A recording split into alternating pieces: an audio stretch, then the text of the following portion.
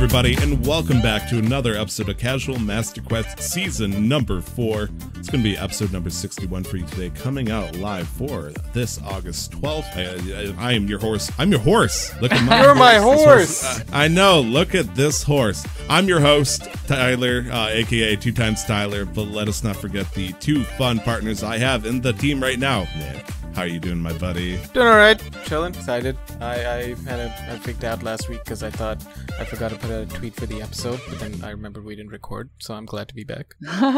Me too. I'm actually glad that you came back as well. But we do have a fun little announcement. We have two. Actually, we have like 2,000 announcements, but we're not going to go into the full details here. The first one is behind the scenes right now. We have a new partner with the team. Brandon, aka Zigzagoon. He is going to be doing some sweet work for us for YouTube and whatnot, doing some video editing and highlights and all the like, and hopefully we can get some good stuff going on once we get to that. However, as you can see, our podcast guest from last week is, well, sorry, 2 weeks ago, is still here. He never left. Yeah, we just can't get rid of him. What? Weird. I just never, I do what I want. What's up with that? What's going on here? Oh, wait, I probably should be the one that says this, huh? Wow, everybody, welcome Glenn, aka Razith. Glenn Houston is going to be our third most active, well, not most active, well, maybe even most active, maybe I'm the be third first wheel. act. You're going to be the third person of the team for Casual Master Quest. Welcome to the show, my man. Thank you. I'm happy to be here. I'm glad. I am so... You know how fucking exciting it was, like, when I first, like, looked at Nick with puppy dog eyes? It's like getting to going to the pet store, and it's like, oh my gosh, he's so cute, and it's just, this, I'm gonna say, Glenn's just wagging his tail saying, hey, I can do tricks. It's like, Nick! Nick is like, okay. Oh boy, this is a 15-year commitment, but sure, yeah. Oh, man. So. I'll move out when I'm 40, man. We are part of the Three Beard Club now. Jeez, this is Tri all Beard beards. Club. Yeah, The Tri-Beard, the Beard Cubed Club, and that's why we have a terribly made T-shirt for that. What do you do that keep your beard so luxurious? I see what you're talking Who are about, you Nick. I'm talking to you, Glenn. Don't be so modest. Oh, well, I sometimes use beard oil, but I have a brush that's for beards, and I use it pretty regularly. I should use the beard more. I've never heard anyone call my beard luxurious, and I'm thankful for that. Yeah, no. It's just getting to a point where people are, like, actually taking my beard seriously. I don't know if it doesn't look good. It's full. Short. It has a nice fluff to it. I honestly feel like somebody would want to pet it. It's not bad to pet. Okay. It could be better. I mean, I'll take your word for it. I mean, I do it often. Do you? Are we people that like to pet our own beards? Like, Heck. on occasion. Not when it's this short. The longer it gets, the more I'm like, all right, now I can do the thinker stroke. Yeah, Glenn, Yes, I see.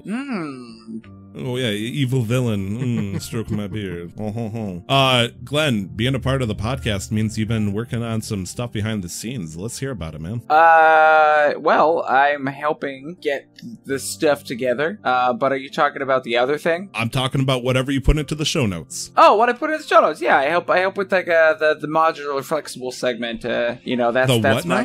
The modular flexible segment. Oh, I thought you said the modular fuck dungeon or something like that. Well, so Casual Master Quest is going to be taking an exciting turn for the more interesting. No, yeah. I mean, honestly, everything's open book right now. You're open season to talk about whatever you'd like. Awesome. Well, I know we wanted to kind of transition with that later, so I guess like that's what I'm doing right now. This is the modular segment, and also just being a part of the active in front of the scenes things, unlike Brandon, who's helping us back behind stuff. But I'll talk about the other thing a little later. Okay, good deal. Okay, so let's have a little sit down and talk. Uh-oh. Sequential flow. Oh, okay. I'll go to. It seems that we're rolling the sorry, camera I was and thinking, whatnot. Yeah, no, sorry. I thought we were like further back. That's fine. So okay. I'm looking at the order right now. Beard stuff, secret podcast stuff. Going to Nick, talking about CMQ planning. Sorry, Well, I blanked out. I was paying attention to Yeah, you make sure did. everything's running. And I also thought properly. we were further back, so. Yeah. all the lights green, or is there a couple of red ones going on here? because everything's good. No, we're just doing this, on so many different platforms for the first time. So in case anybody missed the tweet and whoever came in for however reason or from wherever, we are multi-broadcasting to YouTube, Twitch, Mixer, and Facebook, I believe, through your Facebook, Tyler. Okay. Right? Yes. So I'm just kind of my grandma can see right now. Yeah, so I'm just kind of making sure that we've got the green light everywhere, as in everything's running smoothly everywhere, and I'm happy to report everything's running smooth everywhere. So I stopped paying attention for a little bit, which shouldn't happen as we get more used to this as we do. So I really haven't been. There's nothing much that's been happening really, because I've been off, but my friends are all still doing exams and stuff. So I've been bored just playing video games, going out on drives. Because I'm apparently a 36-year-old man in a 24-year-old body. Like, I'll go out for a drive. I'll get a bottle of pop and I'll sit down on a bench somewhere, just sip on it, listen to something, and then come home. Okay, there, Forrest Gump. Jesus. And so we've just really been getting things set up, like reorganizing the Discord for CMQ, figuring out how things should flow, reorganizing and making some things efficient with the show, and then looking for artists to commission for a bunch of things.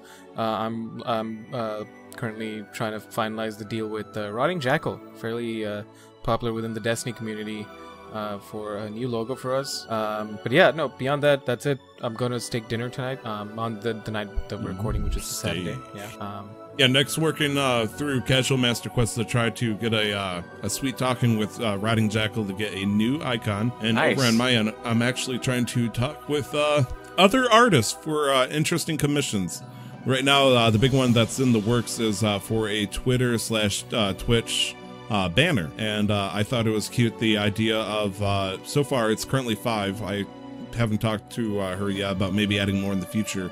Of us just walking around like what do you call those I'm gonna trash talk them, those piece of shit clay figurines of angels, Precious Moments, I think. Oh yeah, Precious Moments, yeah. Yes, I hate those. Anyways, imagine like 5 of those walking. Look, it's like the baby boomers equivalent of The troll doll, like trolls or something. I was gonna say those little by Thai. The name of the company, Beanie Babies. Oh. It's like the baby boomer equivalent of Beanie Babies. Everybody had at least one. I went on a tangent there. Long story short, I got 5 people marching in a line in this idea: Glenn, Brandon, Nick, Amanda, and I. All in Stardew Regalia, and I thought it was pretty cool. And she gave us a rough draft, and I think it looks pretty sweet right now. She does a pretty damn good job. We're looking at her work right now, so I'm curious to see how that's going to turn out. And Nick earlier was talking about steaks. Speaking of steaks, over in the D&D podcast, no, not podcast, the session that him and I are a part of, we successfully managed to infiltrate the royal mansion of the suspicious king by cooking a bunch of steak. And I thought I was going to have the drop on them in Dungeons and Dragons as the DM, and that did not work at all. Turns out they handled the fight with a lot of ease. I was kind of upset. Nick. It went surprisingly well. I think you had one, for lack of a better term, I wouldn't know how to officially call her, but you had one NPC, right? You had Rosea. DMPC, I believe it's called. Right. Yeah. And she was just a powerhouse. So she was mowing down enemies on one front because we were fighting on 2 fronts, and on the other front we were just being held, like the 3 or 4 of us were being held by 2 characters, so like 2 enemies. So it was really cool being split on 2 different fronts and 2 different tiers, because it was also it was multi-level, so it wasn't like you could just walk across and help the other side.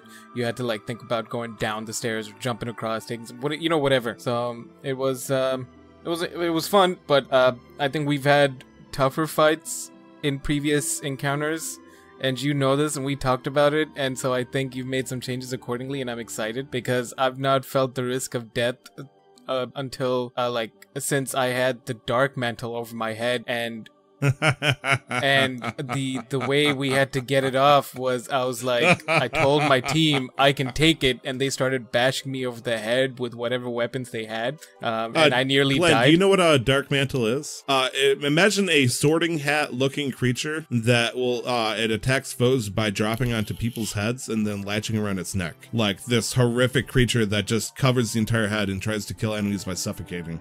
Nick stuck his head into magical darkness, curious to see what was on the other side, and one of these suckers latched on their head, or his head. And so the crew, while Nick was giving the thumbs up to do this. Sorry, I know what those are. Encouraged the team to essentially have one of them thwack the dark mantle and Nick by extension with a quarterstaff, and then have the other person heal Nick. And so it was just turning into this very singularity style of whack-a-mole, where it was whack, heal, Nick passes out, heal, whack again, knock out Nick again. I'm pretty sure I had to make 2 saving throws, death saving throws. Yeah, yeah, you're right. Yeah. Maybe I should just... I mean, you guys are in a cave. I could just throw 10 of those things. Just like, dark mantle starts swooping down. Oh, gosh. But yes, I did make some updates to the D&D session that we'll be having tomorrow for us, but yesterday for anybody who's listening. And I think I'll have some fun talking more about that. And I think that's going to be it for the in real life segment, because this is, in fact... Yeah. Now I can tell the secret things, though. And that's a great segue. Oh, okay, fine. Go ahead. That's a great segue, though, right? Yeah. I'm beautiful. Go ahead. Come on, Malcop. Show me, come strolling in on your segue. I know it's a completely different word, but it sounds the same thing. Well, call me Paul Blart, because I'm about to Malcop in here on my segue. No, that's the secret thing that we have been talking about, and actually is in the works. Is some sort of weekly, hopefully, fingers crossed, weekly D&D stream / podcast for everyone to listen to, involving people in the CMQ team playing with me as the Dungeon Master, because that's kind of like my dream to do for a living. It's gonna be kind of wild, yeah. Like, just thinking about it, the way that it's gonna roll out, man, it's gonna be interesting, because Nick and I, we've done like sketches and stuff, or skits and stuff, joking about it, but we never actually like played D&D together. And Nick, what do you think that's gonna be like if we pull off something like that? I'm very excited because, again, I think we mentioned while we were discussing, your campaign, Tyler, is the first one that I'm playing, and so playing another person's campaign, making a different character, I want to do that at least a couple more times before I can be like, all right, I kind of like D&D, or I kind of hate D&D. That, like, I want to give it a solid try. And so far, I've had fun, and I realize that it's probably because of the DM, and so I feel like more than anything else, it comes down to the right DM for whether you're gonna have fun with D&D or not. 1,000%. And with the character stuff, like, I'm just trying to put together interesting things.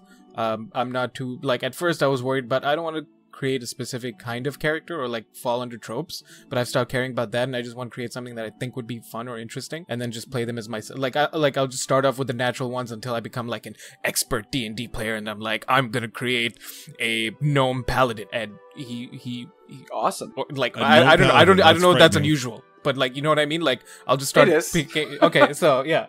Or like a gnome dragonborn, dragonborn. Okay, dragonborn bard or something. Like, this is Full Metal Alchemist.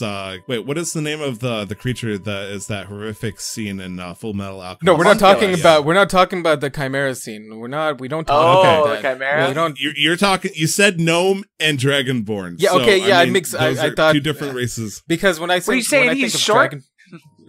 When I think about Dragonborn, I think about Skyrim, so I thought it was a class for a second. Yeah, no. But it's a race in D&D. Dragonborn or Dragonkin or whatever, yeah. Dovahkiin. Yeah. Oh, shit. So, yes, we do have a D&D podcast in the works right now. We're going to be figuring that out as time goes on. But before I get raffle stomped again by any particular bearded fellows, this is, in fact, a video game podcast. So let's talk about games that we played this week, or the past 2 weeks, since we did go on vacation for a whole week, and it didn't really feel like a vacation because we still worked on, the show. Right. And everything. It was a work vacation. A work vacation. Workation. So, games that we played together. There was one game that I say with a severe amount of regret, and that is League of Legends. We played some League of Legends together, Glenn. Glenn is hiding his face. That's totally okay. I understand that. Just hiding behind you, stuff. support.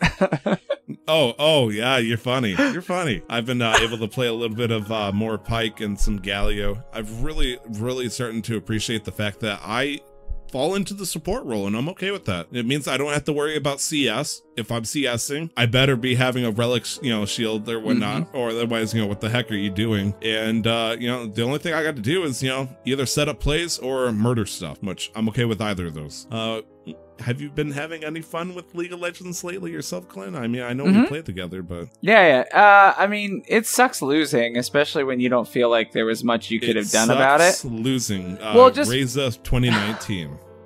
No, like, it's because, facts, like, bro. more often than not in competitive gaming, you don't rely on other people. And now I know that that's not always true in, like, because, like, I don't know, like, the BRs and stuff like that. If you're really good, you'll do well. And BRs are really popular with Apex and those. But in when you play, what's the other game? I guess Apex isn't a BR, is it? Apex is a BR. Oh, yes. That's right. There's little teams within the context of that. There's, so you can... there's teams of 3. Apex doesn't have a solo mode yet. They're coming out with a temporary solo mode, but I digress. Yeah, but I digress. So I just feel like in League of Legends, it happens more often than in other games that your team holds you back hard. I know that Overwatch, that's a pretty common thing too. It's like, my team was trash. Oh no, I don't know what you're talking about. Overwatch has amazing players always. You can never lose in Overwatch. And there's never a debate in the last 5 minutes of the fight of who fucked up. Yeah. Oh, never. Never. No, never. Everyone's always perfect, gracious. No, it was my fault. Well, you want the honor? Yeah, I gave it to him last time. I screwed up in that engage. Let me buy you a skin on League. That's exactly what happens. So, the tip of the top hat, the glistening of the monocle, and, he hits honor for you with the tip of his cane. And that's exactly how that works. What a gentlemanly thing to do. So it's been fun because I'm playing with friends. Not always because, like, the game, I think itself is beautiful. I like the story. I like the combat. It's just the people sometimes that mess it up, which is almost always why something sucks, usually. So, if there's one thing I like to get a kick out of is discovering the different sides of people. There's 2 things I can do. The first one is get them drunk. Drunk people really reveal a lot of different emotions and facts about them. Or, alternatively, watch them play League of Legends, because I've seen a lot of different sides of you, Glenn. Oh, yeah. More often than not, I'm trying for that understanding. Like, I'm having fun with my friends, but you can get me pretty heated pretty easy. I'm the guy that trolls are like, oh my god, I want to make him mad. Because I will give you a reaction more often than not, because I'm not willing to sit there and watch somebody be a dickhead. And I'm going to call you out on it, and then you're going to get mad at me, and then I'm going to get frustrated with you, but you're the one that wants me to be frustrated, so you won. I get it. But, I don't know. I don't like letting people get away with crap on the internet, just being douchebags. Oh, man. The poor dog that sees, the mail truck go by the street every single time, and he's just trying to bark to fend it off. And okay, so, Nick, you've been playing quite a few games. Let's hear about them, man. Ooh. We played some Stardew Valley together. Hell yeah, we did. We finally had the Broventure. Am I right? Sure. Yeah. No. What would you call our adventure? You, Nick, Brandon, and I. Sorry. You, Brandon, Amanda, and I. Not you, Nick, Brandon, Amanda, and I. I wasn't there. Don't know. What would we call it? I'm sorry, Glenn. I tried inviting you. I was doing other stuff. It's fine. Sorry, Nick. No, it's fine. I don't know. I didn't come up with the name for that. The only reason we came up, so the Bro Venture is in regards to a farm that I run on my streams with some of my friends, and I believe Chad must have dubbed the name for that, because the tagline was, we're just a bunch of farmers just cuddling up to keep warm during the cold nights, just working hard, sweating it out. Ain't nothing wrong with that. And so it's middle of fall, but it still gets chilly. Okay, yeah, fair enough. Fair enough. Because we're broke, so we can't really afford heating properly. All the money goes to taking care of the animals. We're just farming out here, fishing. Hell yeah, brother. Yeah. Brother. So it was interesting with the 4 of us. the way that we broke into different roles, Amanda decided to take over for the chest and the farming. Brandon made sure that, his responsibility was to go water the plants and whatnot and try to forage a little bit. And then I immediately just started chopping down every tree until I turned into a deforestation company. And Nick decided to do the most important role of all, and I respect him for this: fishing. Ooh. As soon as he could, got a fishing pole and started going for that sweet, sweet money. Yeah, because as you saw, Tyler, you stopped by for a little bit, but with the Bro Venture, I'm the one, like, I'm doing Amanda's job, where I'm kind of like delegating and like, all right, this is what we need for the community bundles. This is, we need to do this, and I enjoy farming too. I enjoy a lot of the different aspects of Stardew. And then but then playing with you guys, I'm the least experienced in terms of time and in terms of efficiency, because I would just be a detriment to the way some people set their farms up, I think. And why? Because we're farming power gamers or something? No, like that? I didn't. It's not a bad thing. It's just factually, like, I don't care about too much about the most efficient way to set up a farm and get the maximum. That's not my thing. So I'm like, I'll just get out of the way, let you guys do this. I'll just go fish because I enjoy fishing. I can think of one person at least who is regularly on my stream who would be a much worse farm mate compared to somebody who just likes to fish. Okay. I mean, that's just true. One. I won't say any names, though. I'm going to say the name and shame. You might know who I'm talking about, Tyler. No, please don't say that his name. That's cool. No, I'm not going to say anybody's name. No. I mean, if you want to email it to me, that'd be cool. Yeah. But, sure. So, I mean, you say that there's more experienced people in terms of efficiency and stuff, but instead of going for the proper crops in spring, Brandon decided that he needed 150 parsnips instead, which is overkill in the spring of the first month. I mean, listen, he was doing his own thing. I wasn't gonna stand in his way. He was on a mission. I just wanted to play the little clicky mini game and just hang out and kind of like get whatever we needed. And so I'm curious. I really want to see how it slowly devolves, because I ran out of trees to cut, so I started fishing with Nick. And then I'll water the crops with Brandon and Amanda just to ease the process. And then whenever it's raining, Amanda and Brandon like to go jumping into the mines together, and that's their version of fun. While Nick hunts down whatever fish he can during the raining season. And then I don't know what the hell my role is. Like, being the person that jumped head deep into Stardew Valley, it's like, I'll just kick back. You guys do. You are the modular segment. You just go where you're needed. Yeah, I mean, if Brandon wants to go mining, I go help him water stuff. If there's nothing to do, I try to make some money with fishing, and I chop a fucking ton of trees down. It's interesting. It's interesting because there is a Twitch Rivals tournament for Stardew Valley, and I was looking up the rules. Oh boy! And then they have set objectives over, I think, 4 or 6 hours on the most amount of bundles, the most amount of money, the most amount of in-game progress. Like there were some rules set out and stuff, but it made sense. How does somebody get chosen for that competition, though? I don't know. You just got to suck up to Twitch, and then eventually you just get selected, and you get to put together a team. But I play Stardew. Yeah, so which was interesting, at least, because I'm like, how can you turn Stardew competitive? Definitely not through the BR mod, which exists, which I think we should still give a try. I'm listening. Because we have weapons in the game, so it would make sense that there's a BR mod. True. Because that combat is on point. Yeah, but. Yeah, no, I just think it's interesting. A battle royale for Stardew. What a life we live in. Oh, God. Mega bonds and stuff. Do the villagers, can they defend themselves, or can they attack, or is that just completely separate? Do they drop enemies into it? I have no idea. I really do want to check out the Stardew BR mod, because I think it would just be a fun, stupid thing to do one day, but not to take it seriously. It's like Humans Fall Flat or something, Yeah. So that's Stardew Valley for now. Over on Nick's end, you've been playing a new game last night. I saw you streaming a little bit of it. Yeah, I played a game called Moonlighter. So the premise for Moonlighter is that you're a store owner by day, and at night you have to go down into the local dungeon, kill some enemies, get some loot, sell it. The story is there's a little bit more to the story and what you do, but that's just essentially the gameplay cycle. I was gonna say, do you sleep at one point or no? Yeah, so you'll go to the dungeons, come back, sleep, and then you start up the next day, get whatever loot you got, sell it off. And it's interesting because the selling part of it is has some depth to it, some sort of depth to it.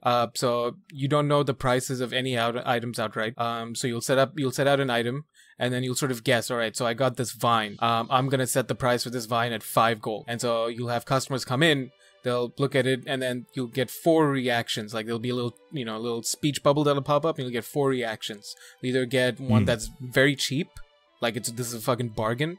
You'll get one that's, oh, this is a good price. You'll get one that's a little annoyed because it's a little high, but I'll buy it. And you'll get one that's like, this is way too expensive. And so you kind of have to set things out and guess as to whether or not that's a good price. So when you set out something and it's too cheap, you're like, fuck. All right, cool. I'll set it. And I've had this happen plenty of times last night where I'll set something out. I'll set like it was called the white stone, and it's just a little block stone that I got in the dungeon. I put it out, and I'm like, all right, let's set this at 20. Too cheap, and I had like 6 or 7 of them. Like shit. All right, I set down the next one. Set it down at 80. No, 50. They're like, too cheap. I'm like, what? All right, cool. Set the next one down for 100. Too cheap. I'm like, you gotta be shitting me. I had to go all the way up to 250 before I'm like, all right, cool. They're finally happy with that price, so I'm not making a loss on that. Wow. I mean, they were very happy with the previous price. Yeah, $20 bucks. And then awesome. Sometimes, and it changes daily. When they make the reaction for that face, you'll see for that item, there'll be an arrow that either goes up or down, determining whether that item's popular or not popular. And so you can adjust prices also accordingly. So if it's a popular item, then you can push up the prices a little bit. And if it's not as a popular item, you'd have to bring down the prices to convince people to buy it. And then so you can get upgrades for your shop, you can get upgrades for the town and invest into the town to build up the town. And then there are different dungeons to unlock.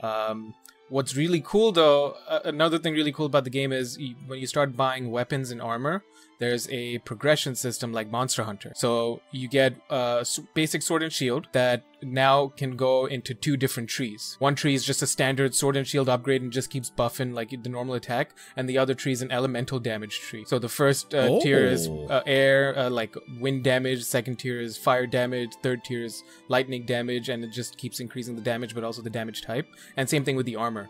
So there's 3 classes of armor. You've got fabric, iron, and steel. Fabric giving you the least health addition, iron giving you the moderate, steel giving the most health addition, but at the cost of speed. And so when you buy the first set for each, then it unlocks the next 3 or 4 upgrades for them. So I thought it was really cool because you go down, you'll find materials, you'll have to keep some of those materials so that you can upgrade and progress each of your armor. So it's not like you're just getting rid of that armor, you're adding on to it. So it had a surprising amount of depth. And this game is Moonlighter. Moonlighter, yeah, you can find it on Steam and Epic, and it also has a DLC that came out for, I don't know, like $7. Really? Yeah. I was gonna say, I know it's $20 on Steam right now. Yeah, so $7 DLC doesn't seem too bad, honestly. Honestly, like when you were doing the Hunting at Night, it had a Binding of Isaac kind of vibe to it. Just the way you're doing dungeon delving and fighting off bosses that totally could wipe you out. 100%. Like you were doing pro plays, like doing the dodges and stuff. Like, wow, that's impressive.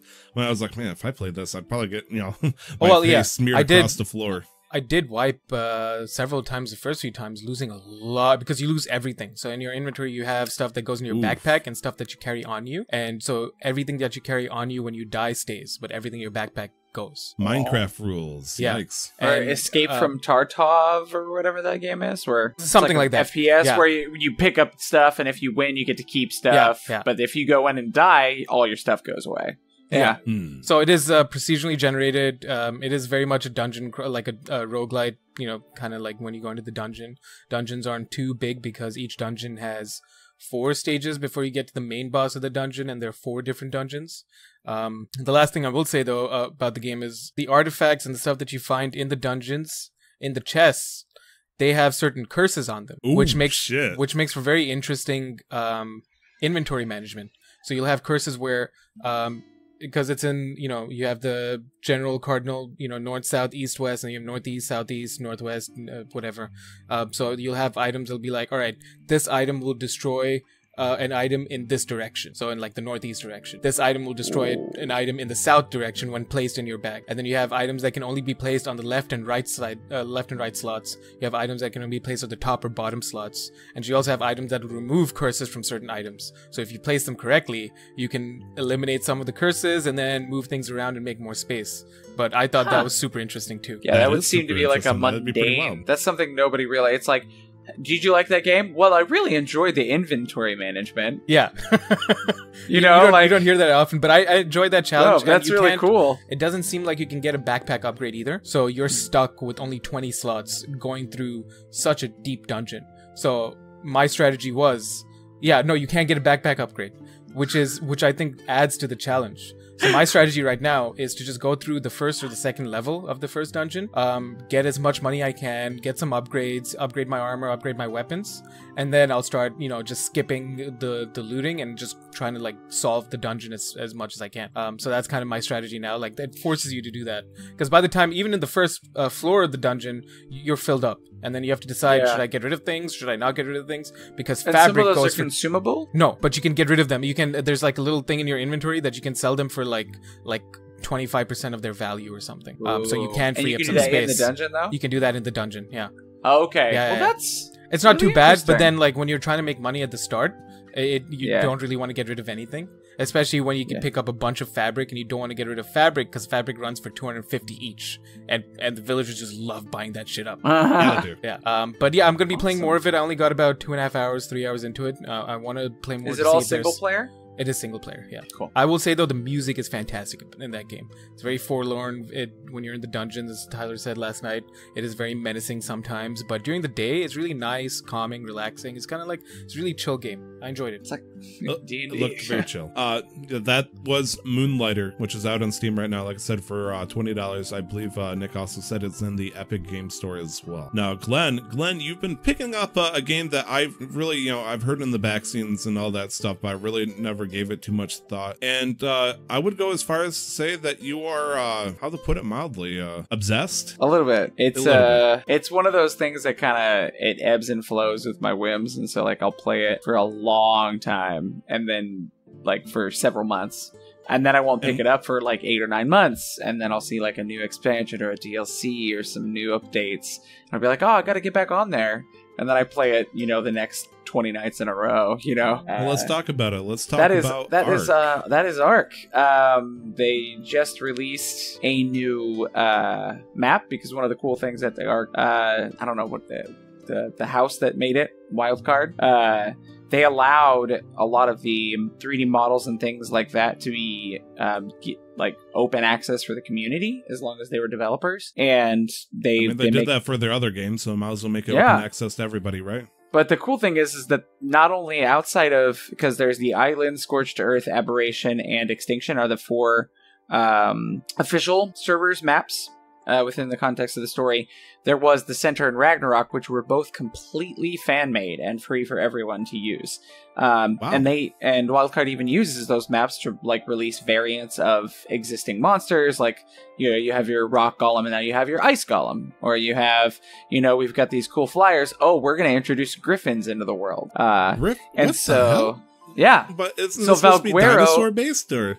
It's all dinosaur. Wait, did I not say that? Well, it's just to say you're saying a griffin, which is a mythological creature. Yeah, and then there's wyverns. You can have a dragon. Okay, so I'm having some trouble trying to, like, what pathway are they trying to follow here? Are they trying to go for like historical, realistic, or are they? I mean, if they're introducing dragons, let's survival. I'm gonna say whatever the hell you can think of that isn't in modern day world. Yeah, one of the bosses, some of the bosses, because basically the idea is that you're this character thrown into this arc where they are kind of testing different humans to see who has the ability to adapt and survive through different circumstances. And if you are able to do that, you learn stuff, gain stuff, levels, health, all those things. And then if you are able to gather these artifacts that are buried within these like really difficult caves to get into, you can summon bosses. When you defeat all the bosses at gamma, beta, and alpha level, you fight the boss of the arc. And so, like, the mini-bosses are, like, giant spiders, or, like, King Kong-sized monkeys, or an actual flying red dragon. So, like, And then once you defeat them, there's like this crazy thing, and that's your progression through the arcs. Once you defeat the arc, you move on to the next one, gaining and carrying with your character the knowledge and power that you had gained in the previous ones. But all of them are different settings, so you have to get used to living in a place that's mostly desertous, or this place is tropical. And then Extinction has all the different biomes, and the expansions offer a bunch of different replayability. That's why it's kind of like, I'll play it forever. I don't care. It's awesome. It's such a good game. And I'm playing it on Steam for the first time, which is moddable. So we're adding things for ease of life. In contrast to you were playing it on a console earlier? I was playing on the Xbox, just an Xbox One, and then when I got my PC, I had digital, so I was able to play it over here too. But Microsoft and Steam have different servers. Microsoft Store. Oh, you bought it digital, yeah. So you're able to play anyway. Okay, that makes So I've sense. actually bought it twice now. Okay. Yeah. If that tells you how much I enjoyed that game. Granted, it was also on sale for $17 on Steam when I got it, so. True. Fair enough. Nick, you love this game, don't you? No, it's not about the game. I just don't like the developer. That's it. Oh, really? Yeah. Because they were in charge of Atlas, and Atlas was just, Oh, Atlas, yeah, they just released Blackwater, right? I stopped paying attention when they did their pre-release of Atlas. If you had a controller, you could scroll down far enough off the screen and access an arc menu. Atlas was just really bad reskinned arc. Oh my gosh, yes, I remember that. And the I didn't realize Atlas janky. Was the game. Yep. Oh no. Yeah, I'm just not a fan of the developer. Otherwise, I'm just not a fan of survival games like this in general. And you don't like Pokemon Go, right? No, I have my own issues with Pokemon Go. It's not that I hate Pokemon Go. Okay, because it's just a reskinned Ingress. There's a game called Ingress. Yeah, no, I know that. Yeah, no, okay, cool. That good, makes sense good. because it's like same developer and they're kind of doing the same thing. Yeah, different things. That's fine. But then I'm talking like, at least they had to make somewhat new assets and try something different with Pokemon Go, right? Whereas with Atlas, it was essentially they're just like, we'll just slap a different name on this, and then here's Atlas. Yeah, it just seemed like lazy development. But then I don't know anything. I'm not a video game developer. I don't know whether they were under time crunch or whatever. But I'm not also a big fan of survival games like that in general, unless I have friends and we're just trying to goof around. I did download Rust, but Rust has a bunch of issues. Like optimization wise, like it takes me a good 20 minutes to load into a server. Ooh. And understandably, that's through an like a hard disk. I don't have most of my games on an SSD, but then still 20 minutes to get into a server to download all the information. That put me off almost immediately. That's so a big no thank you right there. Yeah, it wasn't even a queue or anything. It was just downloading all the assets, and I'm like, I don't understand why it's taking this long. Shouldn't take this long. That's crazy. Yeah, that's nuts. I'm actually. I was trying to get onto the Grand Theft Auto 5 roleplay servers. It can be a nightmare trying to get on both queues and downloading the info. Huh? You were saying though, Glenn. Oh, I've speaking of survival games, I've thought about playing 7 Days to Die sometime soon, because the same guys. That's the only thing. That's part of the reason why I wasn't playing Ark, is because the official servers suck. I'm sorry if you like the official servers, but basically paying for your own server is one of the only ways to really have fun with it, because you can play with your friends, you can keep out people you don't want to be in there, or you can make it public, whatever you want, and you can change the settings and stuff. But one of my subs on Twitch has a friend who has a server, and he's allowing us to use it on stream for free, and that's part of the reason, is having access to a private server again, right. Not just the stinking... That's nice. Oh, it's so great. Yeah, and I have access, so I can go in there and change settings and put more mods on if I want. It's awesome. But that's awesome. That's the only... I was going to say that's like... You were talking about servers anyway. But 7 Days to Die is another one that also requires servers. So, like, we may be doing it through his servers as well again on stream. That's something to look forward to. Yeah. Thank you to that guy that's making things happen. Yeah, he's awesome. He's awesome. He comes in... He used to play the game. And now he's just nice to let us use the server. So he was, but he's been watching us play again, and he's like, I think I might need to play this. So. Oh no. Yeah.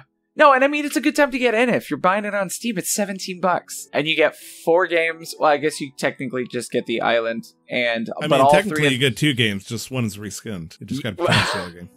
Well, you get the island, and then you get the 3 DLCs, because the DLCs come with the base game. But it's still not expensive. I got the Explorers Edition, which included everything. Normally $100. I waited for a good sale, and it was like $50 or $60 on Microsoft. So, Speaking but either way, open world multiplayer games that you've been enjoying. Are you excited to try No Man's Sky once the update comes up for it? I'm very Yes. excited for that. I was gonna say, is I have is that a PlayStation yes? VR, so it's gonna be. Oh, you're gonna be playing it in lit. VR? I'm gonna be playing in VR. That's my Nice. favorite Oh, thing. man. Is that they aren't separate servers though, so I can you be in just jump into VR it, yeah. with you, and it'll just track the movement of the Yeah. model with my actual head, which is so neat. Yeah. Wait, do you guys have No Man's Sky on I do. console? So I'm gonna be no, not on console. I have it on PC. Oh, so I was like, oh wait, are they joint servers? We'll find out. We can find out. Maybe. I Maybe. think that would be good to know. Did PlayStation because pull the or Sony pull the giant Switch for that too? I'd like. I to don't think so. know. I mean, like, what's it? Dauntless is on everything. Yeah. Dauntless is crossplay. So maybe they're more open to the idea. I think honestly, it's the next step, but we'll see how far they let it go. I don't know. But yeah, either way, I'm playing in VR. I probably put 400 hours into that game from launch I put day. 400 games. Oh, okay. 400 games into that hour. Yeah, like I've said about No Man's Sky before. I think way before. It is the greatest redemption game. I think. Oh my god! In the last couple of years, from what they started off as. Yeah. You don't like survival? Okay, games. I knew you were gonna call me out on my bullshit, but there's something. There's some, like, No Man's Sky is not as hardcore as some of these other ones. Yeah, I just wanted to know what was different. Yeah, and it's not spooky, and it's not like it's not as, I think, limiting as some of these other ones where you have to worry about food and hydration and all of this. No Man's Sky was built on the idea of exploring, and so even with just minimal survival, like foraging and harvesting minerals, you can still go out and explore, and I enjoyed that. Yeah. Whereas all these other, like, Rust, 7 Days to Die, Ark is like, all right, you're gonna die if you don't get any heat in the next 10 seconds. You're like, oh shit. Yeah. Oh my god. Yeah. So I'm very excited. I re-downloaded No Man's Sky. I'm gonna get some, refresh my memory with it before I go back into Beyond. So good. Well, Beyond, and this one's called it's called God, Beyond. it has a different So name. this one was next. The I last thought big this one one was next, and then the Oh, one I coming thought out it is was Beyond. like Nexus or something. Maybe that was just something I saw in a weird article. I don't know. I think they Beyond. have one of the Cool. mini updates called Nexus. But yeah, they're gonna have real. Are they adding? They're adding like missions and stuff. Oh my gosh! So I'm so sorry. Yeah, I have to say something okay, go for again it. about Ark after this. All I can tell you that I know for sure that they're adding, because they haven't really given us too many details about what's coming Beyond, but there's going to be instances with up to 32 players. Wow. And I believe it used to be Wow. only about 4 or 5, and you could have it set to kind of like Journey, where you could just randomly encounter other players on the internet, or you could invite your friends into your lobby. But I think now there are 32 players in a lobby, and like in an instance. Yeah. So you're better off for Beyond, honestly, anybody who has the game, starting off a new save file, because you'll start off in the base galaxy, so there's more chances you'll encounter people if you wanted to test out that feature and stuff. Oh, I'm never gonna do that. I would never give up all my S-class ships. I mean, you don't have to delete everything. You don't have to delete the S-class. save file, but I know, but I want to show off my fleet, man. I've been working on that since 2016. That's fair. Oh, jeez. Okay, what I was gonna say too, when I came back to Ark at the right time, because they released this new map, right? And then, like a week or two after the map came out, they released that there's a new DLC coming out called Ark Genesis, which is gonna introduce new monsters. It's like $35 for 2 DLCs, one that's coming out in December, and then another the same winter. Okay. So you pay $35 for 2 DLCs and all this new interesting stuff, right? And that's on top of this new free map, Valguero, which might be my favorite free DLC that has ever come out. And so, like, it's magical. Right. It's magical. I'm sorry, I had to talk about it. But also, No Man's Sky is amazing, and I'm super excited about it. Oh, man. Over on my end, I'm working on Fire Emblem 3 Houses, and I got a little bit more time. Is this it? Oh, yeah. I found it. Yeah, Is this I did. it? Yes. Was that was it? a car. That was a car. That was a car? Okay. That was a car. Did they lose the engine? Did it run away? Holy shit. No, a lot of people have really, really big egos and really, really fat wallets. Oh, That's what I say every time I hear somebody drive by. I'm like, sorry about your dick. Anyway. Oh, jeez. So, Fire Emblem 3 Houses, I only got like an hour and a half when we last talked about it about 2 weeks ago. I am currently around 36 hours in now. So, I get a little bit more time, a little bit more in depth, talk about stuff. Glenn, first off, yes, I did find your doppelganger voice actor. My voice doppelganger, yeah. And it freaked me the fuck out because I had it on the TV and I heard him, and then I started listening to him again. I look at my wife, who's, you know, was like, hey, can you pause that? I need you to list something. And I start playing it, and she's like, is that Glenn? I'm like, is it? I had no fuck, like, are you currently like under contract with Nintendo and you can't talk about it right now? Because it totally sounded like you. I played it for a friend, and he was like, maybe one of those auditions you did, because I've done a bunch of auditions. Maybe they just took my voice, or like my email changed, or like they reached out to me and I never responded, and so they just kept it and used it. And I was just like, I don't think they would do that. And I don't, you know, I would remember auditioning for Nintendo, you know, like. Tyler even showed me that, and I'm like, is that fucking Glenn? What's he doing in a What's he doing in a video game? Is this it? Is this it? For those of you who don't know, I don't know. I think we should put it on the Discord just because it's great. But that's the line that this blacksmith says to Tyler's character when he was playing. It freaked me the fuck out. Here you go. go. It sounded just like, it's there you like, go. Glenn's repairing my swords for me. I played it for my people on stream, and I was like, all right, I'm gonna play it, and they just heard the music in it with everything, the background music, and it got to the end, and nobody said anything, and I was like, I was on stream Discord with Beast of Burden, and I was like, did you hear that? He's like, that wasn't just you talking. He thought that I had paused, and then said, "Is this it?" 3 times, and went, there you go, like I was talking to something else, and he was like, that's in Fire Emblem? And I was like, yeah. He's like, dude. So, yeah. It's uncanny. Dude. I am going to, and I'm going to throw it in the Twitch channel for people to look at if they want to real quick here. But perfect.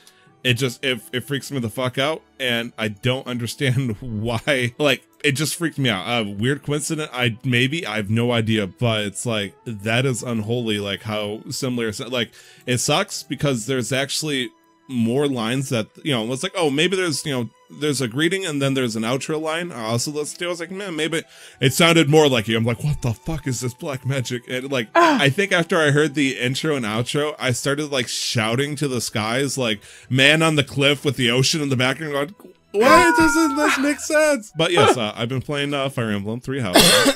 Got a little bit of time into it right now.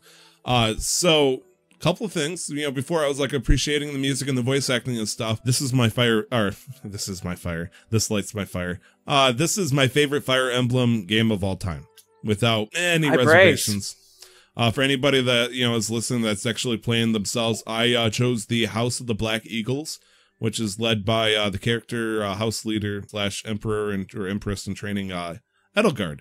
And I know that means absolutely nothing for you guys, but people, you know, will either nod in respect and go, oh, okay, whatever, you pick that class, huh? But the storyline was fantastic. A lot of people have been talking about Fire Emblem and whatnot.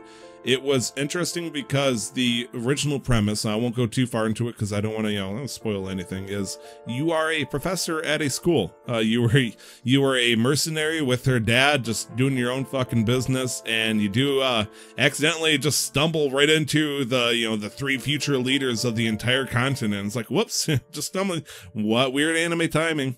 And you help him and you save him, and then the guy that, you know, is there to help him, you know, the babysitter, if you want to call him that, is like, hey, your father was actually a knight and he ran away like 2 decades ago. You should come back. And so you go back and they're like, hey, you should be a teacher. And it's like, but I'm an 18-year-old child that has like 2 voice lines and I never showed any proof that I'm a professional. You know, it's like, you're going to be a professor. I'm like, I'm a professor now. Yeah, cool. And so I'm immediately like the cool teacher. Everybody wants to hang out and talk with me and whatnot. And I've been having a fun time dealing with their way of handling support links. Now, I'm not sure if you've ever played a Fire Emblem game, but they have ranks that go up that generate bonus stats and whatnot when they're next to each other in battle, as well as conversation, called support links. And you normally you just generated it by having a friend next to another friend, and they both, you know, one of them defeats an enemy, just kind of like hey, they're close to each other in battle, so this will trigger this kind of situation. But now they've not only gone to like a persona support link style way of handling things, there's more ways of interacting with them.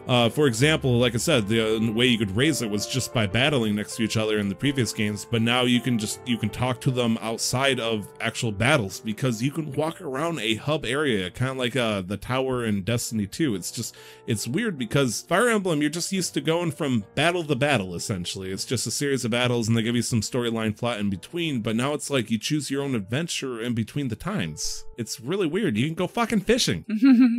So it's more open world RPG now. I mean, like I said, it's a single hub world, but in that area, it's a very large map that gives you the opportunity to do a lot of, shit. Right. Like if I wanted to, I could spend one day just sitting down in the lunchroom, calling people in saying, hey, let's eat together, and they'll raise their motivation and their support link with me, which motivation I can then transfer into throughout the week. I'll be doing a lecture to the class to where I can train a specific skill that they want to work on, like their ability to cast black magic, or they use their sword or flying or whatnot.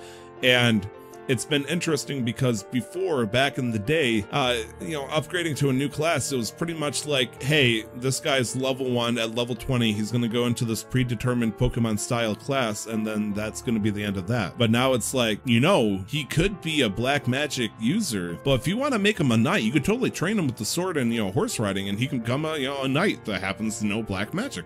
And I thought that was cool as shit. And so I'm having a fun time because there's 4 different levels of upgrades and classes you can get. Level 3 is pretty much the de facto. If they specialize in one thing, this is going to be them in a nutshell. Like it's going to be their final form. It's great. But then you got the 4th level, which is essentially having a hybrid of sorts. Like, for example, Black Magic guy, once he hits his 3rd stage, he is set. He can cast Black Magic and just fuck shit up. But if I want to train him in horse training, I can turn him from a Black Magic Dark Sage into a Dark Knight. And it's like, there's no actual benefit to the magic side or the horse side, but you can combine them together to make like this cool extra hybrid version of the character. And being 36 hours in, I'm starting to work on stuff like that. I gotten most of them into their master class, which is, it's really weird. And I know this is kind of boring for people listening in. But the fact, like, my goal is to get Petra, a person who's really just a sword user, to become what is called a Falcon Knight, which means she'll be able not only be able to fly, she'll be able to use the lance as well. And the storyline plot is, I don't really want to talk about it, but people have warned me that at the 30-hour mark, or for me in my route, chapter 11, shit gets fucking crazy. Like, what the fuck is going on crazy? Like, I can't believe Nintendo is doing this kind of stuff, because when you spend 30 hours just sitting there, pretending you're a teacher and doing, combat once a week and all that stuff, you get into the doldrum and all of a sudden they just shake it up, and like, it's like having a bunch of gumballs that is your memories in a jar, and you'd think every once in a while they'll shake it up, just, get something new. They threw the damn jar to the ground and said, fuck it, you're M&Ms now, you're doing all sorts of different shit. It's like, for those that gotten as far as I did, they understand the analogy. I'm really enjoying it. It's providing a lot of opportunity. I warned Nick that maybe at the 30-hour mark I would get burnt out, but they did all sorts of wild stuff at the last second. I was gonna start to feel burnt out, and I'm all in fresh right now. And it's a game that's gonna be 80 hours long. Don't you have the opportunity to play as each of the houses? Yes. There's a point where very early, like first 2 hours of the game, you can pick one of the 3 houses that represents the school. And like I said, I chose one. If I really wanted to, I could start over and choose the other 2 houses, and they have their own campaigns, essentially. Okay. They're not identical in any So it's not like with means, Octopath where you get to play out the campaign for each of the 8 characters through the one save. So technically, if you wanted to play the other houses, you'd have to start a new game. Right. To not go into like spoiler details, like at a certain point, things starting getting a little bit more divisive, and what I might do in this campaign will affect the plot in a way that it would not be reasonable at all to do it by meshing them in one playthrough. Like, it's like a visual novel where you pick one waifu to focus on, and it's you can't really go for all 3 at the same time because that leads to some complications. Waifus say other waifus that you like. They go yandere, and then you're dead. So anyways, yes, Fire Emblem, doing great, loving it. If anybody, wants to talk about Fire Emblem, at me at 2xTyler. I will talk Fire Emblem all day and half the morning with you. Holy shit, what a great game. Anyways. I had heard that it was trash, so... Who the fuck are you? Just kidding. I came at you immediately, and you were just like, what? I wanted to see if you would, retaliate. You definitely did. Way to stand up for Yeah. that. Protect it. Keep it secret. Keep it safe. I gotta say, you're gonna need a long ladder to get up on my level, son. Anyways, jeez. That's awesome. Nick in the chat, and Glenn's gone after 2 episodes. Boosh. No. Yeah, I totally love having wild, contradictory opinions. Another game that I wanted to talk about, because it came out this or last week, was Metal Wolf Chaos XD, I believe it's called. Yeah, Metal Wolf Chaos XD. So the original game, Metal Wolf Chaos, came out in like 2006 or 2008 or something. I don't even know what console it came out on. PS3, maybe? Can we get a little fact checking on that one? But Devolver Digital decided to take it, revamp it up a little bit, and re-release it as a HD version of this game. I've never heard about this game except for, when they did the performance for E3. Metal Wolf Chaos came out originally in 2004 in Japan for the Xbox exclusively. Like the Xbox OG? Yeah, because 360 came out in like 2005. So this is an Xbox game that got revamped. So I've only gotten like maybe about an hour into it, and I had to put it down because I was like, I'm gonna go balls deep into this game. It's gonna be fun. I'm gonna have a good time. And then I started it. That was the first mistake, starting this game. Actually, the first mistake was probably buying this game because I realized that I think this was an April Fool's joke that just kind of got released in August instead because have you guys ever saw any video footage for this game? No. It's this current like one, not the original, right? I mean, this is essentially an HD port of this game. Like, there's no sequel or anything like that. Like, the storyline of this is there's a big coup d'etat, I think that's how you say that, by the vice president, and they're taking over the United States. It's 2015 or something like that. You shaking your head there, Nick? Or No, I'm okay. Okay, no, you're right. And everything's falling apart, and there's only one person that's able to save the day, and that is the fictional president himself, who decides that he's going to save the day by getting into a Gundam-style mech suit, and then proceeding to raffle stomping anything he sees in his way with what looks like about $3 trillion worth of weaponry at his side, which includes, like an M14 or something like that. Why, I have no idea. And so the goal is you run around and it's just a shoot and run, essentially, with a giant robot shooting like little minion guys who really don't do that much damage to you in the first place. And I tried getting into it, I was like, graphics be damned, let's have fun with this. And then I started hearing the voice acting. And I don't know if they kept the voice acting from 2004 or what, but it was so cringy. Like, just hearing this, like, it sounded like the voice acting you expect from Ape Escape for the PlayStation kind of shit. And it's just, Mr. President, I think you need to kill those bad guys while I open this door for you. And it's like, and then Mr. President's like, all right, gonna, blow them up, boys. And then, I spend 5 minutes killing these minions that aren't doing any damage to me. She's like, Mr. President, I finally got the door open for you. Go ahead and keep moving to the next objective. And it's like, just hearing that over and over again, it just felt like it belonged in a Sonic game, like for the Dreamcast or something like that. It's just like, it was rough voice acting. It was a real huge turnoff. But it does have... okay. Nick himself, as well as Nick in the chat, did say that this was a Japanese game that came out for the Xbox, correct? Yes. So this definitely needed to get localized into English. So this was probably modern day English, and they found some people that were living under cardboard boxes off the street, and they decided, hey, you're going to be voice actors for the game.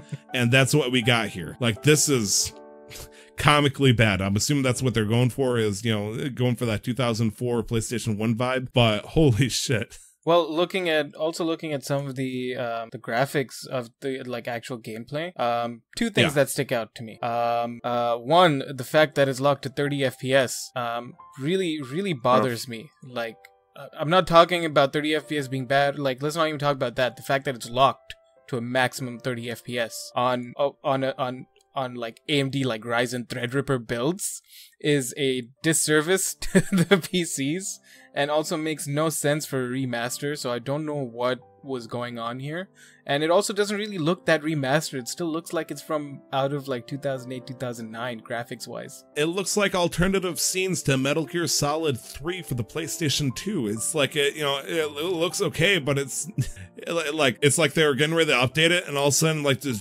giant gate that was, it has the title 2007 on it, and it just smacked right into it. Like, oh, I guess that's as far as we can upgrade it, and we'll just leave it in. I will say, Looks though, good. you are in the minority, Tyler, because on Steam, it has very positive reviews right now. Yeah, I bet. You know what those people are called? Some people might call them fans. I call them trolls. No, this game is atrocious. It is funny as a joke, but it's not worth a $15, $20 joke. Metal Gear Wolf Chaos XD. Yeah. So that was my game for the week. I might give it another shot just so I can maybe have a different opinion on it, because things might get more interesting. I don't know. I like Metal Gear Solid 3. It was pretty cool. They also had a president in a mech suit in that game, technically, which is ironic that I did the comparison in the first place. Like, maybe if Kojima himself turns out to be the vice president, and as the vice president, like, rips off his mask and he's like, finally, a chance for me to demonstrate the true power of Death Stranding. Or something like that, and it's this game. Jeez. So let's keep on moving on to the modular segment. So we've gotten a lot of talk coming out with new Pokemon being revealed for Pokemon Sun. Sorry, I'm living in 2016 in Pokemon Sword and Shield. Now I was just curious with the Pokemon that have been announced, especially very recently, if there's any Pokemon that you've been really fond of seeing. I have, and I have a few things to say about it, but I want to hear from you guys first, from all the Pokemon that they revealed so far. Well, I'm gonna say, from Glenn's point of view, for somebody who doesn't own a Switch, and that's from true. What I can tell, doesn't have any interest in Pokemon whatsoever. From a faraway view of the chaos that is Pokemon, Glenn, what is your report? We got Glenn on the scene. I Glenn, still play Pokemon. I mean, you played Pokemon Go. Congratulations. let me tell you wow, what. you've managed to offend Glenn, Tyler. I have a Game Boy Color with my original Pokemon Yellow in the cabinet. I'm OG. Anyway, honestly, I haven't heard anything because I don't follow any social media outlets that cover it, and they don't announce it for Pokemon Go stuff since they're not released in that game yet by any means. So, from my perspective, I do see some friends saying they're very excited to play it, and I'm like, good for you. Do you mean us or other people? Oh, I have, well, I mean you and other people. Okay, first thing I want to say is, if I take trash to the end of the street, am I allowed to brag about the fact that I played Fortnite? Because you talking about saying how you're into Pokemon because you play Pokemon Go, I mean, yeah, you're doing two similar things, but it's not really the same concept. Walking trash to the end of the street is the same as playing Fortnite? Yeah, because it's a fucking burning pile of garbage. Just because there's some correlation. No, I mean, that's like saying, no, that's pears and apricots. Anyways, so Pokemon that have come out this time around, I think the big ones that I saw specifically was Obstagoon and Morpeko? How do you want to pronounce that one? Let me just find it. I'd say Morpeko. Really? Okay.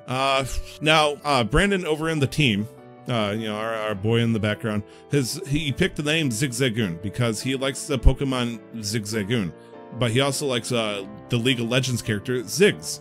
And that's why he got his weird, oh man, Glenn's making a face. Like Ziggs? Yeah, Ziggs, the League of Legends character? Yeah. Oh, are you getting ready to talk trash about his choice of League of Legends characters? No, not at all. Wow, soft-spoken Glenn over here is doing his rich white girl pose over here, like, wow. So he likes country. Oh, jeez. Country. Okay, anyways. Listen, man, I'm from Kansas and I do not like country music. So you want to talk about not liking country? Let's talk about it. I was gonna say, you seem like the bluegrass kind of guy. No. No. Okay. Pardon me, kind sir.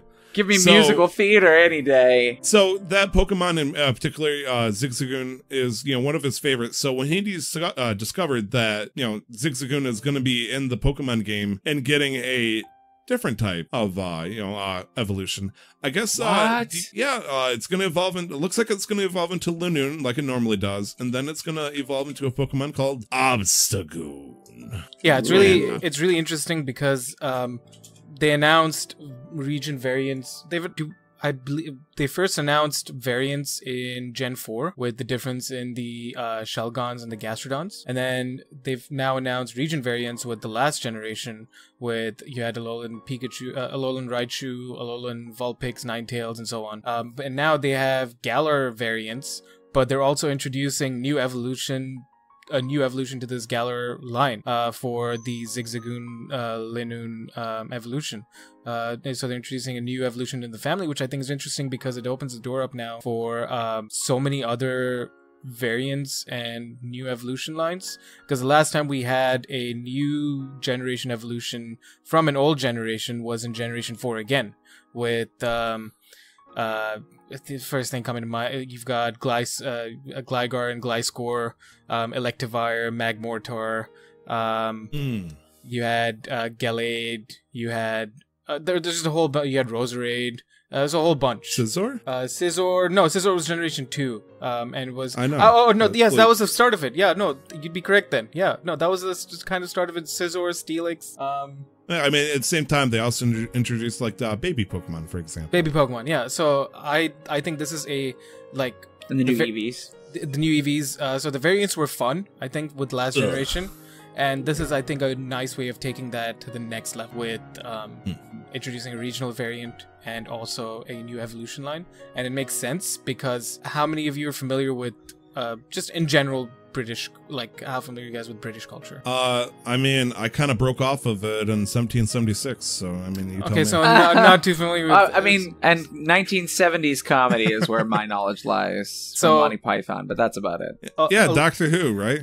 A lot of the inspiration here is from soccer fans, because like British soccer fans have a reputation for being a little bit rash, abrasive, a little bit on the hooligan side, and so Liverpool. And you can kind of see that with some of these Pokemon and some of the character designs as well. There is very much a gym soccer aesthetic going on with a lot of the gym challenges and stuff, and then you've got Team Yell, the protagonist team, the antagonist team for this game that is basically... You don't know this, Nick. Maybe they are the good guys. Maybe they are. I don't know, but just like Team Rocket. Just like Team Rocket. Well, Team Rocket isn't inherently the good guys. Somehow. I know.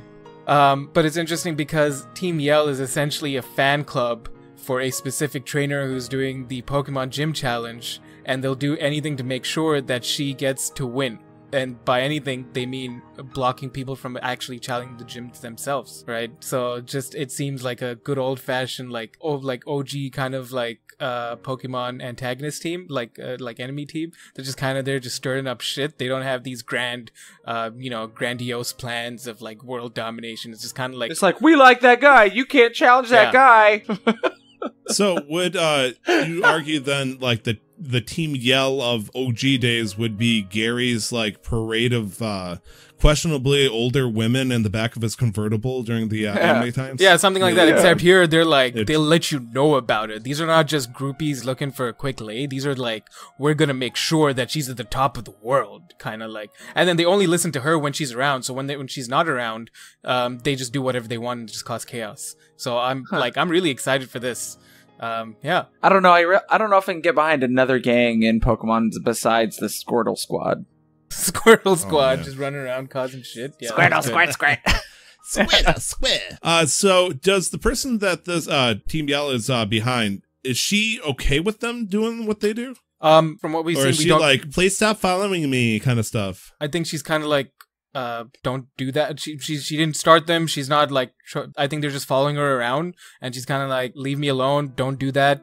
But then when she's not there, they'll just still cause shit anyways. I mean, and she'll say, don't do that, and we're like, yes, my queen, we'll never do such a thing. And she turns it back, let's kill that guy that challenged her. Pretty much. Body into the Galarian Ocean. That's the way they described it, and it's really interesting. And they've introduced one new Pokemon that I think is very interesting. And what's that? You already mentioned it, Morpeko. Morpeko, yeah. The category, they termed it the two-sided Pokemon. Yes. Which that's the one that turns inside out. I mean, if it turned inside out, we'd have to raise the rating of the game. Sorry, I saw a little like plush, like stuffed animal that. Oh no, that's. I think you're talking about Mewtwo from last generation. Okay. It's a little like. Maybe. Yeah. I'm impressed that you tried saying it because I know I wouldn't have. So Morpeko, I think we can all relate to this. It's called a two-sided Pokemon because it changes forms when it's hungry. So it has little pouches spirit Pokemon where it stores food, to prevent it from changing its forms, because it goes into like a destructive rage, and when it gets angry, it changes color, changes forms, and it just goes all out. And it goes from electric to dark. It changes type. I think no, it is an electric dark type at the same time, but I think what's going to happen here, like some of the other ones, it swaps type. The stats will change depending on what mode it's in. So it'd be really interesting to see how to, like, because lore wise it only does this when it's hungry. So how does this happen in a battle? Because we don't have a hunger stat. Does it do this when it's not holding a food item, or is there a way to actually trigger this? That's a very good question. My big question is how they managed to put my wife into the game. How do they put me into the game? All of us in the game. Wow. And like looking and at a corgi. I'm gonna show the link to the picture.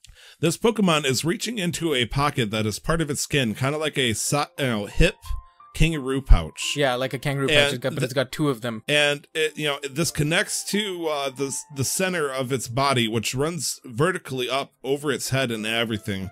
It's like if you were to do like the Detective Pikachu treatment on this thing would look horrifying. I think so. Just it's scary to think about how it can reach under its skin to grab food like this. Well, it'd probably be like a kangaroo pouch, right? As you mentioned already, so they just have to fashion it away. But does the kangaroo pouch that's attached to its own head and runs up and above its own body? Yeah. It'd be like wearing this weird skin cape over the entire front of your body. It's like, oh my god. No me gusta. Oh, jeez. What Pokemon design have you liked so far? I mean, we talked about it. I absolutely do love the Obstagoon, like, in a heartbeat. Yeah. I am kind of a fan over the whole Dreadnought thing. I realize that he's going to be kind of like a strong start, but it's probably not going to keep up to the competitive meta in the later games. I could be wrong. Kind of like the Drampa situation. Right. Where, he's good strong in the very beginning, but if you're going to use him for competitive play, well, Water and Rock is going to be kind of slow. Right. Also, Corviknight looks great in the artwork. Right. Doesn't look as nice when you look at the in-game model. It doesn't look nearly as cool, but opinions, I guess. But Corviknight, the flying steel, dark-looking Raven Pokemon. I don't know why I got a thing for ravens. I think I was right on the money with my guess that there's going to be a lot of steel types, and who knows? Maybe we'll get a steel or a dragon type Eevee. Maybe. Oh, that'd be dope. Well, if there was a steel type evolution, what do you think it would be called? Steelion, dude. Yeah. Steelion? I mean, Orion. Real creative. Chromion.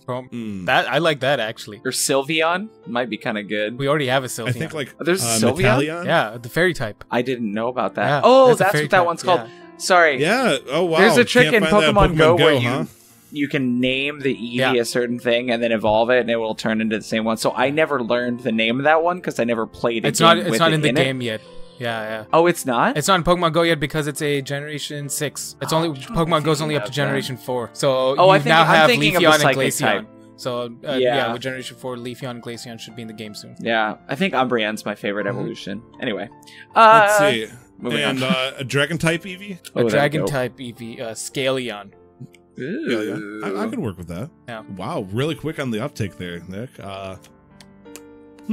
Drayon? I like Drayon too. Dragion or Draconion or something like that. I'm kind of stuck on Metalion for the steel type. I'm trying to think if that would be cool. Metallicon, did you say? Metalion. Like metal? Yeah. No, because you said that and I heard Metallicon and I'm like, Metallica, fuck yeah. Or Feronion. Just because it's steel type doesn't mean it actually has to look like steel, because it could be like a different type of metal. So that's true. Adamantinion or Mithrilion or something like that. Mithrilion would be dope. Are you starting to get on the Eevee train here? No, he doesn't give a fuck about Eevee, but then he likes steel type, so unfortunately he's gonna have to consider a steel Eevee if there is one for his team. I mean, if I can't have a Scizor, which they didn't officially announce yet in this thing, I'm gonna have to find a replacement. And if Mithrilion, our evolution steel type that doesn't exist yet gets announced, then I mean, who the fuck am I to go along with it? Yeah, and I do agree. Like steel types are gonna be with as Nick brought up in the chat. Steel types seem to be the thing because it makes sense. You think about mythical like England and stuff. You've got swords, knights, dragons, castles, and they've already showed some of that imagery. You have a armored raven. You have a steel dragon that they've already announced, and then they're taking some modern British pop culture and introducing like the soccer hooligans and stuff. So yeah, no, I'm excited to see what'll come of this game, regardless of the whole Dexit controversy. Yeah, I'm still gonna play the fuck. You're always blaming it on gender. It's not controversy. It's controversy. Controverse them. Okay, fine. We're all in this together. Hashtag. Man. So I think that's gonna be it for the Pokemon section. We obviously are a little bit excited for something like that. This next upcoming topic for the show, baby.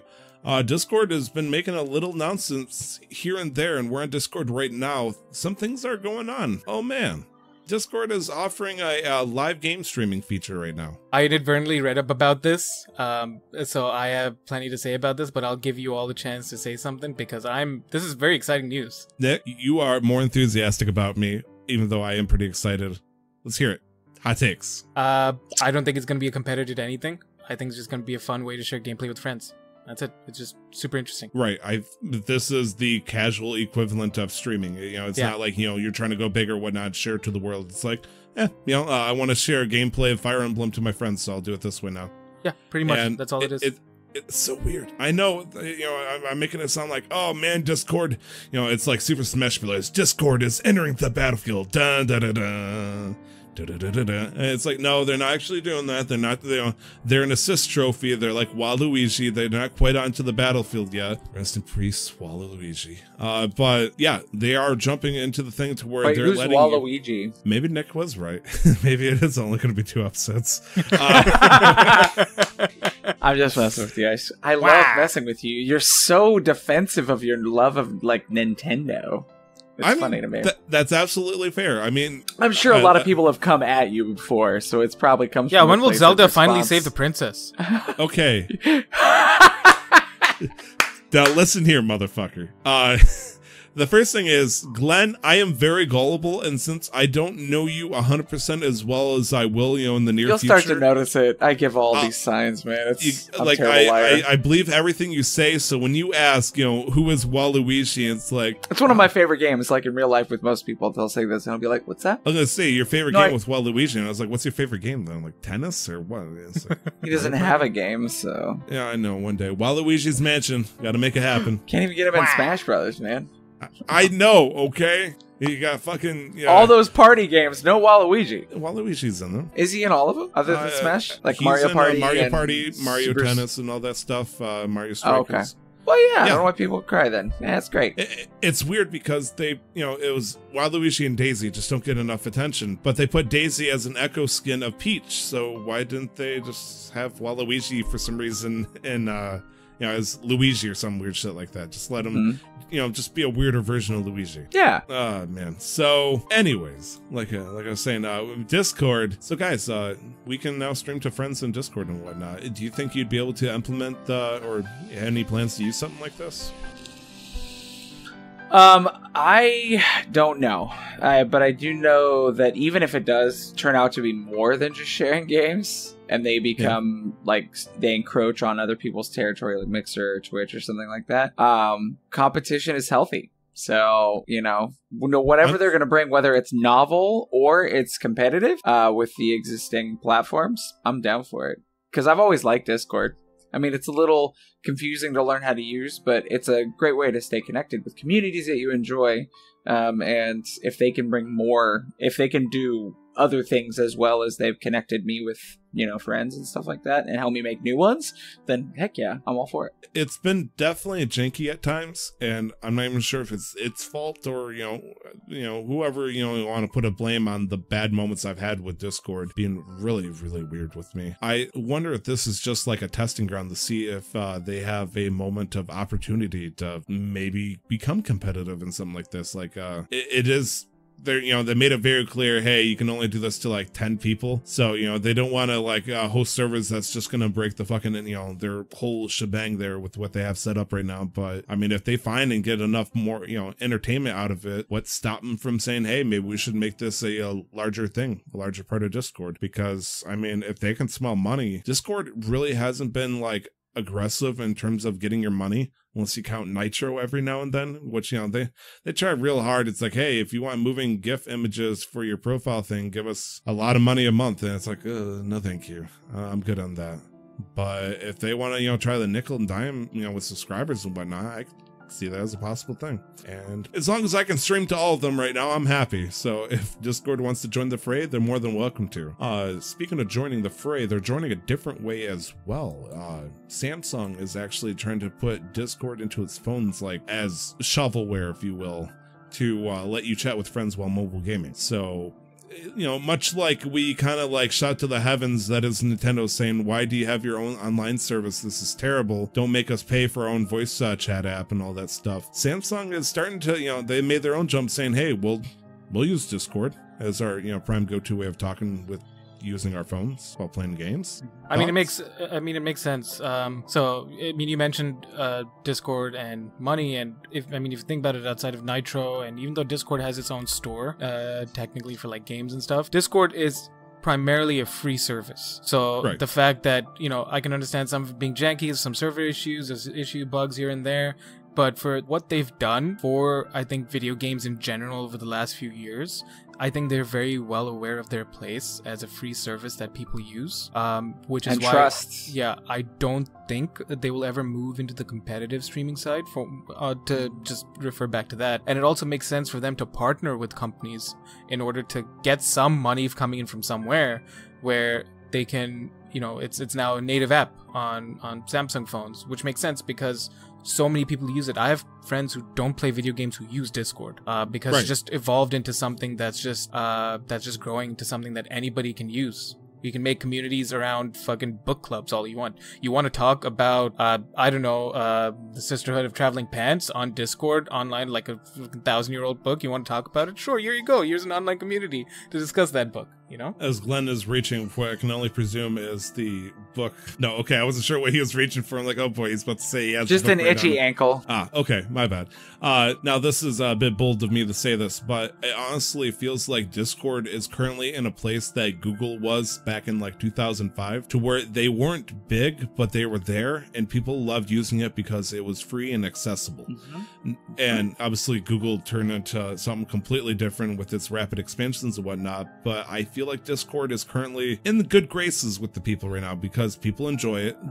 Discord hasn't really done anything wild that, sell information out on them that we're aware of and whatnot. And so far, it feels like they've given a lot to us pretty much for free.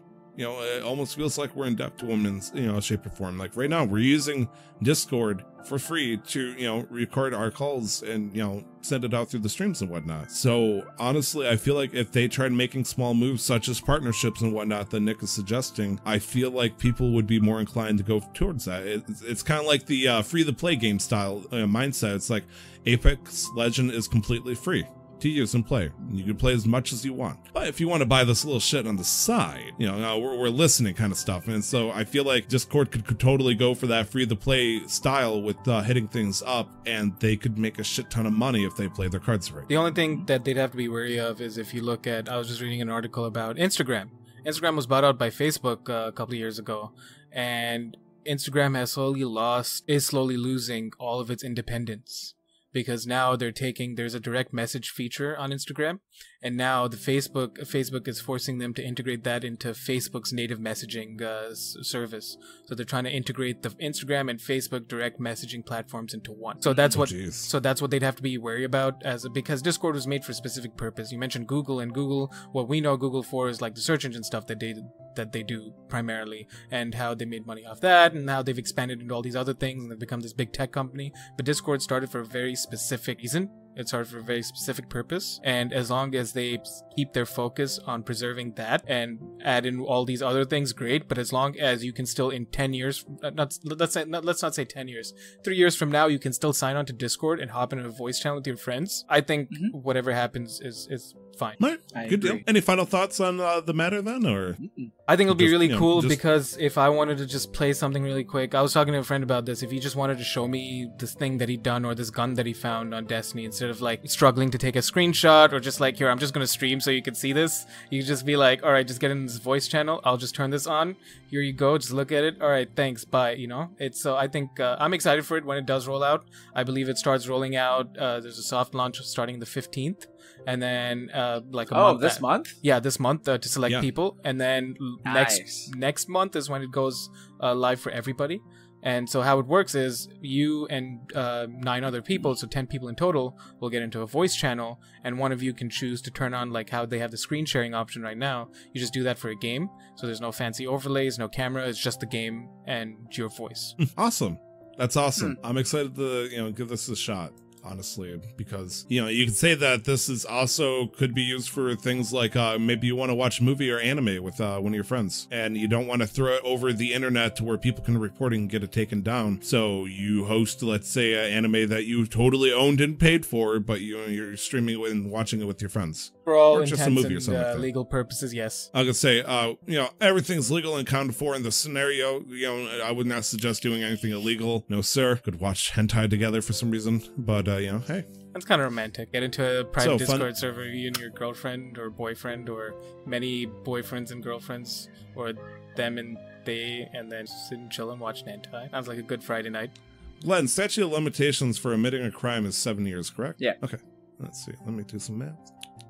So during my freshman year of college, there was a interesting tradition that me and all my roommates chose to do, as this thing where they had it cooked up in their head. They thought it'd be a great idea. Being 18, 19 years old, they convinced our oldest roommate, who was 23, to get us a shitload of vodka and watch a hentai called La Blue Girl.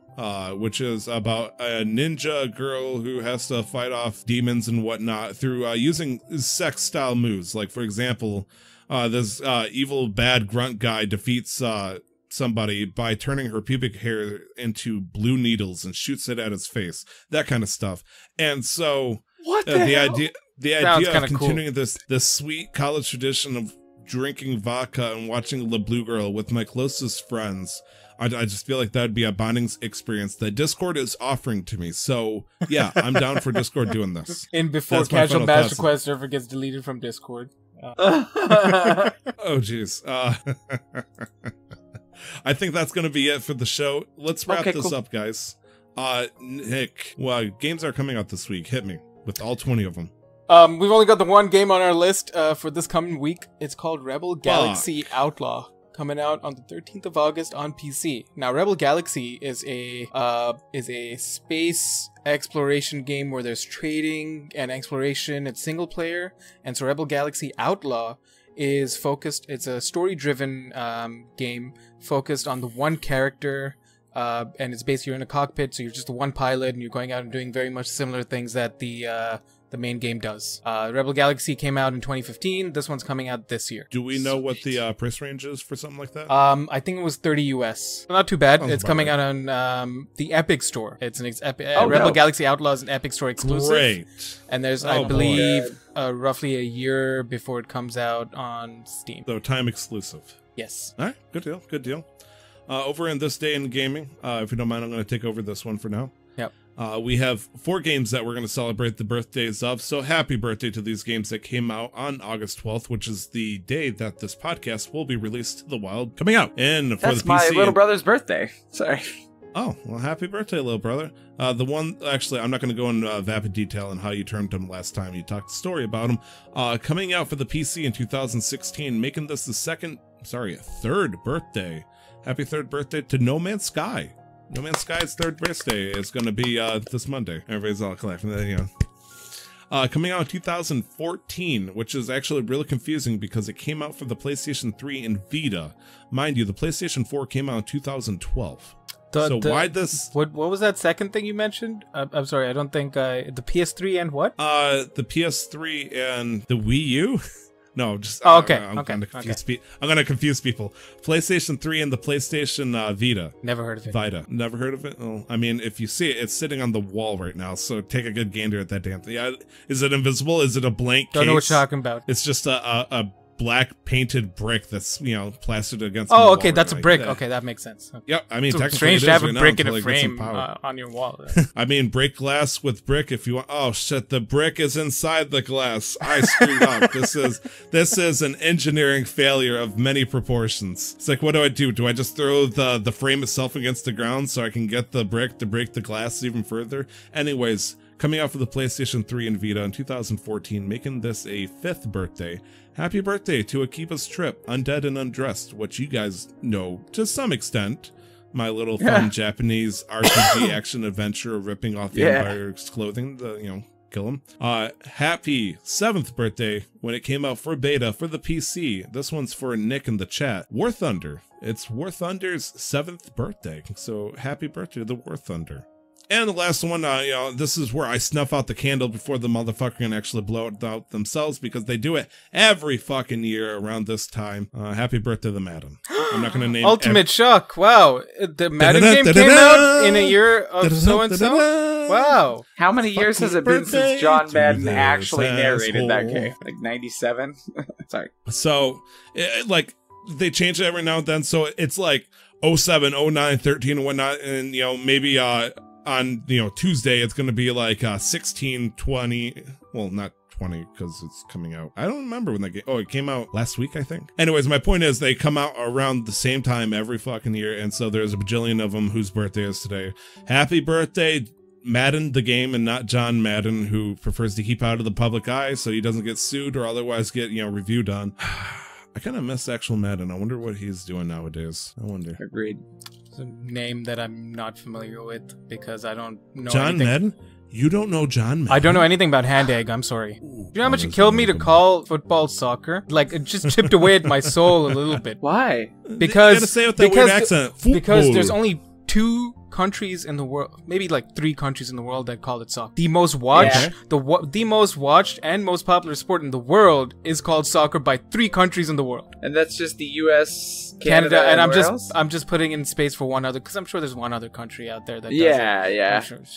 So yes, but it hurts you. Why does that hurt you? You grew up in Canada, yeah? No, I grew up in the Middle East. Oh, really? Yeah, I grew up in the Middle East. Oh, did we not do a background? I should refer you to our AMA, I had no idea. an interview episode. The casual interview of Nick. Yeah. But yeah, no, I grew up in the Middle East. Oh! So that was one of the things I was going to pitch to you soon, Tyler. We have to do that. Oh, yeah. We get to do the casual interview of Glenn. Oh my God, this is going to be so much fun. I learned so much. But yeah, I grew up in the Middle East, so like, it's football to me. You're going to do the black bar of the eyes and change your voice like, hi, I'm not Glenn Houston. I'm actually Sean Connery for some reason. I'm going to answer questions that are sent our way. Welcome to the podcast. Thanks. But, okay. Yeah. Okay. No, because I played that sport. No, you can call it all soccer. the way into It's fine. college. I've gotten used to it. I know. I'm just dead inside. Here's the thing: is I grew up in a college town, even though we were in Kansas. So like we had people from other places all the time, and they would just say American football. Yeah, no, I call it American football. Yeah, but so like it's just I have a mouthful, no problem so I'll with just that. say football and soccer now because it's just there's too many words in my mouth. But I I'll played call at it a hand college, egg. so Yeah. Hand egg. Yeah. Hand egg. What because I used to play Hand rugby egg. too, so this is hand egg. Oh, okay. Hand egg. Okay. So, anyways, let's wrap up the cultural differences around the one sport. Wow. Oh, jeez. So let's do some wrap ups and plugins. You can find me on Twitter at 2timestyler, all letters, one word. 2timestyler. Nick, where can we find you and your fun work? You can find me on Twitch and Instagram at LR11. You can also find me on Twitter at LR the11th because somebody stole LR11 and their inactive account and I can't get it for the moment. So yeah. Okay. And Glenn, where can we find you and your work? I'm on twitch.tv/Raezeth, RAEZETH. And also Ready to Roll, which just has little underscores between the words, and it's Ready, the number 2, ROLE, and then also on Twitter for Ready to Roll, as well as my personal account is Glenn Houston, spelled like Huston, family name. Yes, Houston without the first O. Without the O, yeah. Yeah, don't do what I do and accidentally call you Glenn Houston, as in the major city in Texas. Whoops. Okay. You can also find Casual Master Quest on Twitter at MasterQuestPod, or you can email us at casualmasterquest@gmail.com. We also have an Instagram. We also have a Facebook page. Just search for Casual Master Quest in that given area, and you will totally find it. However, the most important thing I would like to talk about is our Discord. It's not as often talked about, and I really think that you would enjoy it. And maybe you're just wanting to shoot shit, chit chat, and maybe you want to be part of the people that get to ask questions to us because you love hearing your name read on the podcast. That could totally be you. Or maybe you just like free shit, because we are also going to be doing something a little special in a second here that we'll be talking about.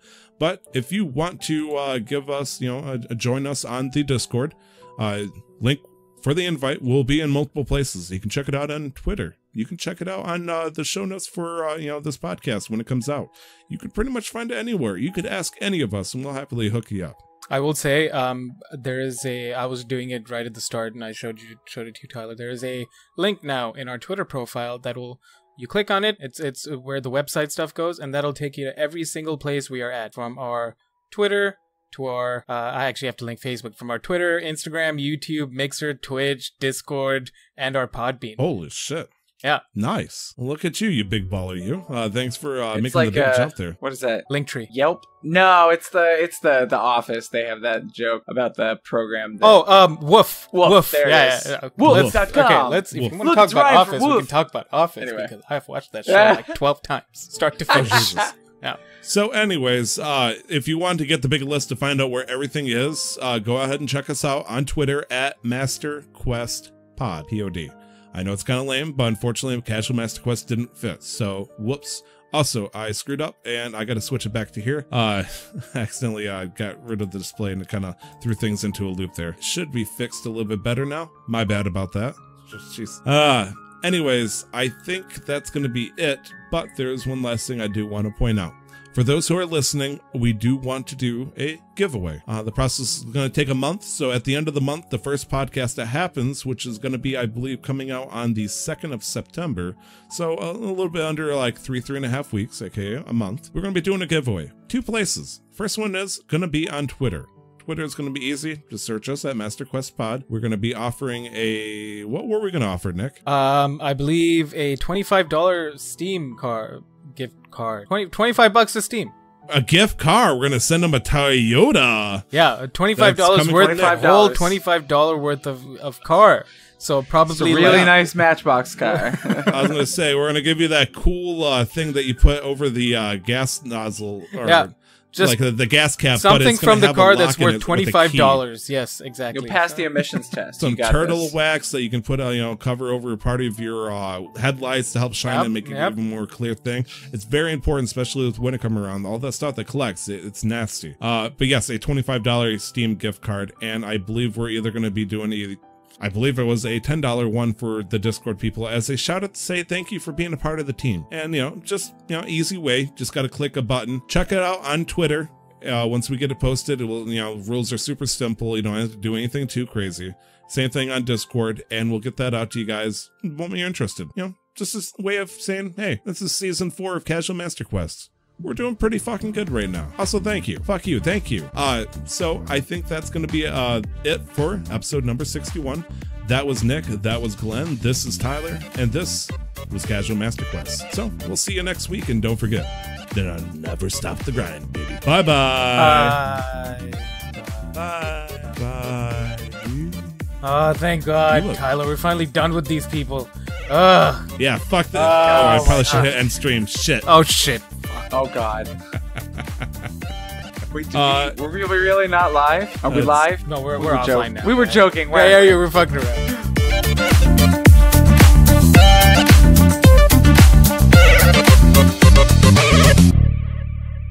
The intro to the podcast, titled Casual Master Quest, was paid for and produced by the wonderful talent Revelries Music. You can find more of their work at soundcloud.com youtube.com/revelries music, or just click on the link in the show descriptions. The background music is the album Top 50 Best Classical Piano Music by Brilliant Classics. You can find out more about Creative Commons at www.creativecommons.org/license/by/4.0. I am your horse.